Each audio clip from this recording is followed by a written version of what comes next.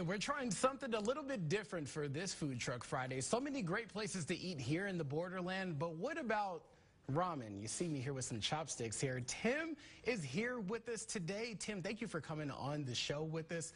Tim, I got to ask you straight up first. This guy brought the biggest bowl of ramen. Hold on, it's this way. Okay.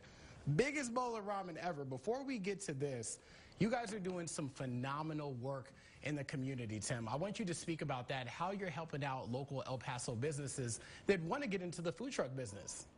We try to build them a quality food truck for a lot less money than a lot of other food truck builders are making them for, with all commercial equipment and everything they need to do business anywhere in the state of Texas or any other surrounding state around us.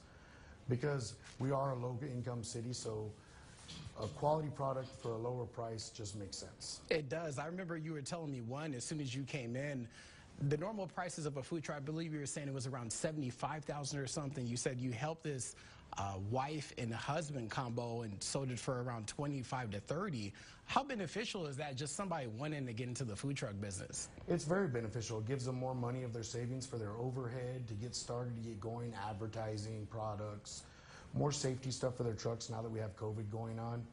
It just makes it a lot easier because now they don't have to worry about having those huge bank loans to stay in business. Okay, well, you're helping out the El Paso businesses and you're also helping out my taste buds. Tell me, what do I have in front of me right now? You have our smoked tomahawk ramen bowl. Oh my goodness. It is a 2.5-pound tomahawk ribeye that is smoked to a perfect medium rare and then reverse seared upon serving. All right, let me go in and try this bad boy out. How's it supposed to taste? That tastes like a beautiful smoked steak right there. Sorry about that, production group. This is delicious, right? I don't know if you guys could see this at home.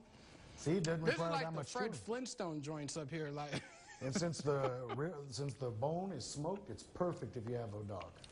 I taste the smokedness of. I was just about to ask you about that. So when you come, is this the actual size that you get? That is the same. Everything that we brought today is the same exact thing you get served. This is delicious. Tell everybody where you're located at and where your business hours are. We're located on Zaragoza at 1651 North Zaragoza.